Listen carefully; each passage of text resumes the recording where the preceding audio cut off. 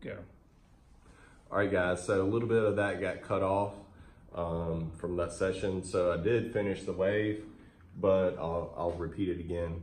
I'm recording this on my phone. I got a phone call and it just kind of stopped recording.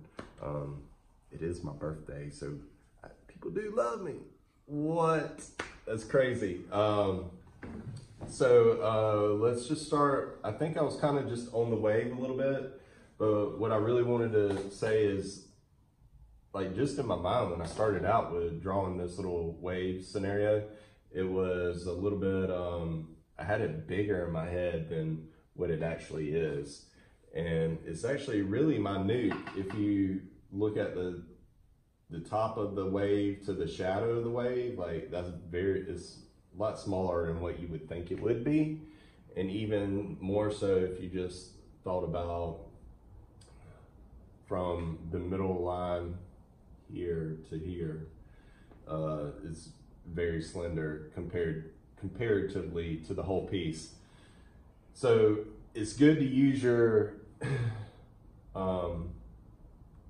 grid system right here, where you can see, okay, so the top of this peak is about right here, and you know that it ends up over in here, about halfway between halfway. So like sort of that scenario, and you know it ends here. So it's a lot of just making sure you are where you should be, and obviously the wave keeps going, it dives down a little bit, rises, and transitions out. If we come to the mark that we made for obviously the quarter part right here, that dark spot, that's halfway, and then another halfway. So like even our foam ends sort of right in here, and I know that it tips up right there, so I have that tip that comes down about in that area.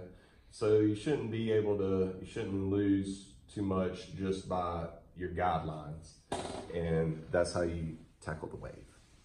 Thank you.